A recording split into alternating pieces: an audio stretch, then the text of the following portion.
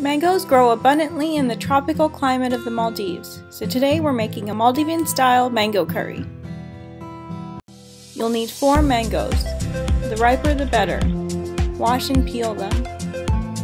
You'll also need 1 medium onion sliced, green chilies, 5 garlic cloves, 1 teaspoon grated ginger, a few pieces of cinnamon bark, 1/4 to 1/2 cup of dried fish flakes.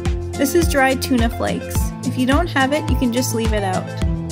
About 10 curry leaves, 1 tablespoon curry powder, 1 tablespoon paprika, and 1 teaspoon turmeric powder, 1½ teaspoons of salt, 3 cloves, and 1/2 cup of thick coconut milk.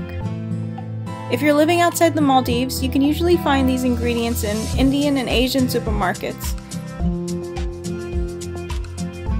In a large pan, add a little oil and fry the onion, garlic, ginger, chilies, cinnamon bark, cloves, and curry leaves till the onions are lightly browned. Now add the fish flakes and the spices, and the peeled mangoes.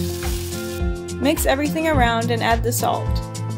Add about 1.5 cups of water. Stir and then bring to a boil.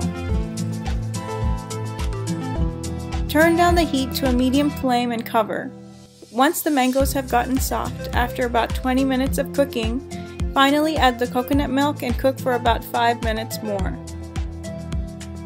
Mango curry is usually eaten with rice or roshi, which is the Maldivian version of roti made throughout South Asia.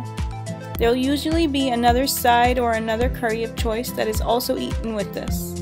But for simplicity's sake, I like to just make this on its own. I hope you enjoyed this recipe. This recipe is from Cook Maldives, the cookbook.